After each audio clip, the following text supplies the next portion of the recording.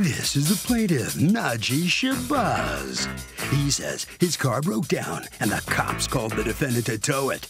When he went to retrieve it, his bumper, fender, and headlight were damaged by the lady at the tow yard. She said they'd been broken into and the cars were vandalized. The cops confirmed the break-in, and when he presented the bill to the defendant, he laughed and said to sue him. Okay, he's suing him for $1,993.63, the amount he's owed.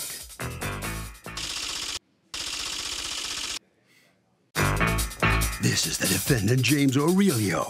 He says he towed the plaintiff's car because it was involved in a collision, and that's what damaged it. None of this is his problem. He has no idea why the guy's lying and trying to pin these damages on him, and he won't give this scammer a red cent. He's accused of a low-blow tow.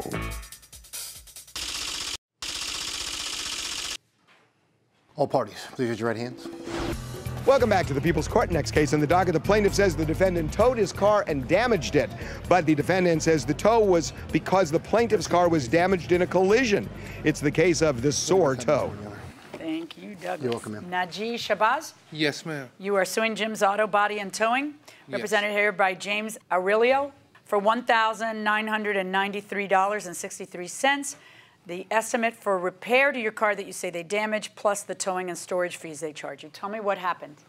Okay, on 127/18, my car broke down on the eastern side of Bridgeport on Beardsley Street. My axle just gave out and broke, my axle.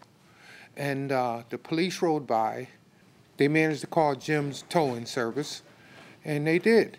And when they did come out, the gentleman over there on the left came out, and it seemed like that he was kind of like mad because it was a late hour, like he just got out of bed or something. What time of the night was it? 1:30 in the morning. Okay. And he let the flatbed down, and he like ran my car in the front, and I told him, hey, slow down. Hey, what are you doing? You're going too fast up underneath there. And he says, don't tell him how to do his job. So I been quiet. The police was there, and the police took me in their car, and they asked me if I need a ride home, and they gave me a ride home. Okay, so he takes you home, and then you go to the tow place when? That Monday morning. Which is how many days later? 2. Okay, and when you get there, what is it you see? My fender's off and my light is out. My left light's cracked and broken out. Okay. Hanging and out. Do you have a picture? Yes, I do. Show me the picture. That's all I need. Do you have a tow sheet? Yes, ma'am. Absolutely. So the light is pulled out. This is the bumper. I'm sorry, can I talk? There are scratches on the, this is the bumper. This isn't the fender. I mean, I don't know what a fender is. This is the bumper, right? Yes, okay. yes. So, and that has a bunch of scratches, and then the light is pulled out. All right. Are there more pictures to show me? There's pieces. Yes, you took these pictures of the light. Right there on the ground. And is that's the picture of the ground where? At Jim's Auto. Did you bring it to their attention and say, what the heck happened? Yes, I did. And what'd they say? Well, the lady said, oh, well, we had a break-in last night, and they must have damaged it then and there and all of this. Nobody seems to not know anything. All right, what happened to this car? I brought the car in.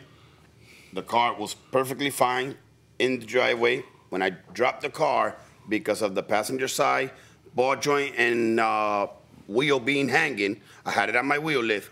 As I'm pulling my wheel lift out, it dragged on the front of the bumper. On the bottom of it, it's got like a little sheet, like a 2-inch lip. It dragged on the lip, on the wheel lift, and it unclipped the bumper on this side a little. Unclipped it. That was all. Well, when it unclips it, apparently it breaks the light too. No, it didn't break the light. It unclipped the bumper. The pieces of the light are in your yard in the picture. But those are the debris that was already in the yard. I let them in the yard Monday morning to take pictures of the vehicle. There's yellow light next to the light that's broken. Every car in the yard is damaged, man. Exactly. I pick up. We only tow wrecks. Every car. As you see the paper there. It couldn't roll. The wheel, if the wheels were all 4, it would have no problem, right? But because the wheel wasn't functional and couldn't roll, the car had to be dragged, unfortunately. So then when you pick up the car, they charge you $337, correct? Yes, ma'am. For storage and tow. And then you are suing for that now, but as well as the repairs. Do you have a repair estimate for the damage. You want the front bumper, the right headlight assembly, the hood. What they did the estimate. They looked at the fender. It's the fender and the light. The whole fender needs to be repaired. In addition to this, when he called AAA to pick up the car, AAA wouldn't pick up the car because he wouldn't give because it had damage and they couldn't get it on there without doing any more damage. So What year car is this? 2002. And when AAA, Ralph told AAA not to get it, to leave it there on his yard. After they refused, why wouldn't AAA tow it? Ralph told him not to. No, Ralph might have told him that you're going to have a trouble towing it because this car is damaged, the axle's broken, and that, giving you a heads up, which is not a very neighborly thing to do for him, but it's a very neighborly thing for you to do to AAA. AAA said, we're not going to get blamed for this. We're not touching it. That's right. And then you hired someone else. I got it. That's exactly that. Where here on this repair is your axle? Underneath the car. I know where an axle is in the car. That I know. I mean, how come you're not repairing your axle? The axle did get repaired, but that wasn't the initial. That's the initial problem on why the car. Can I see proof you got your axle repaired somewhere else? I don't have the proof of the. Are you driving the car now? The axle, yes. Okay. So now, when you receive a phone call from him, or when he tells you, you guys have damaged my car. No, he was there. He came. And what did he say? That we damaged his car. And what did you say? I didn't do it. I ain't paying. Well, Jim called in for his cars being broken into. Yeah, what happened about a break-in that he's talking about? So if the car can't be towed properly without damage, but it's disabled, can the towing company be sued for the damage it causes? As long as they had mentioned before that it's a problem, then I don't think they should be sued. Okay, what do you say? I agree with that. I think that they should have advised that, this could be an issue. Why can't they just put it on a flatbed so there's no damage? Well, first and foremost, if they did the job, do it right, and take care of the person, so they should be sued. Okay, going inside the courtroom. A few nights before that, in our back storage yard, the kids broke the windows of the cars and got in the cars to take the change and stuff.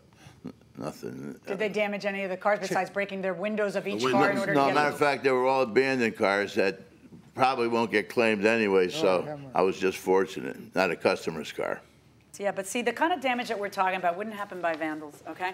That's the kind of damage that we're talking about would happen by either something hitting it or what he admits, which is that he took it out and that he ripped your fender. That's probably exactly how it happened. I don't know. I mean, your bumper got pulled out. Right, but the night but your position, I guess, is, hey, that's not my fault that happened. That was the only way to take the car off of our lift. There's no other way to tow that car without damaging the bottom bumper. The bumper's right, but then don't tow the car. I mean, like, in other words, if you take it upon yourself to tow the car and there's no way to do it without damaging the car, how is that okay? Well, because it was in a hazardous place. It was in the middle of the road, and they wanted it moved. So, it's like 6 and 1 half dead. I don't think anybody else could have did it any better than we had. We'll never know. Well, we've been doing it. But I mean, look, he's honest, and he's saying, look, this is the only way to do this, and this is what happened. And why would you get paid back the towing and the storage fees? The police ordered your car to get towed. It was a hazard. You couldn't leave it there. Why would they have to pay you that part back? Because my car was damaged on this property. No, that's why you're suing for the damage.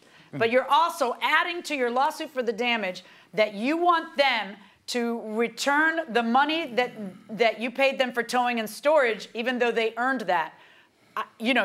Court is about making you whole, not giving you a bonanza. Okay. Well, I am here to agree with you then, because I thought that I'll agree with that. So really, the question for me is, what is a car? The Blue Book value in good condition. It's a nice, well-kept up 2000. Except for the axle? Except for that. It's right. Well-kept, yes. Yeah, clean. But here's the thing. Any damages that you can ever claim for a car are limited to the fair market value of the car. In other words, You can't say, it'll be $100,000 to fix my $2,000 hoopty. So you got to pay the $100,000. No, you're capped at the $2,000 for $2,000 wasn't the right figure to pick for a hoopty. Let me just. All right, but you're capped at the value of the car. That's the most you can get for repairs. The value of your, tell me what it was again, a 2002 Saturn. Yes. Okay, which is old enough to go to the prom. All right, is a lot less than the repair costs. Okay, and we're not stupid. We kind of know that you're going to pocket most of this. The law's still the law. That he gets to have up to the amount of the car. The Blue Book value of your car in fair condition is $1,200. Your car wasn't in fair condition. It had a broken axle, you see? So I am finding in your favor, but not in the amount that you are asking for. I'm going to cap your recovery, but I am going to order you to pay him $1,000 for the repairs of the car. But I am not going to order you to return the towing and storage because it was a totally righteous tow and store. That's my verdict. Good luck, folks. Well, the plaintiff is going to get back half of what he was seeking. Mr. Aurelio, you came in here saying you weren't going to give him 1 red cent. What happened? Right. What happened? The judge ruled in his favor, so that's what we take. Yeah?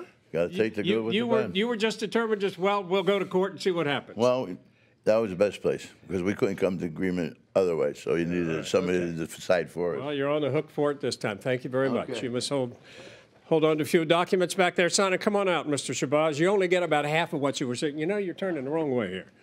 All right, okay, you get $1,000, not the almost $2,000 you were seeking. What are you going to do with it? You'll repair the car? Yes. Okay. Yes. All right. Good enough. Yes, and Congratulations. I agree with the judge. I'm sure you do agree. Good for you. All right. I wouldn't argue with her either. Harvey? Okay, Doug. Well, here's the thing. When you have a car and it gets damaged, you can absolutely sue the person who damaged it for the value of the car. The issue is this.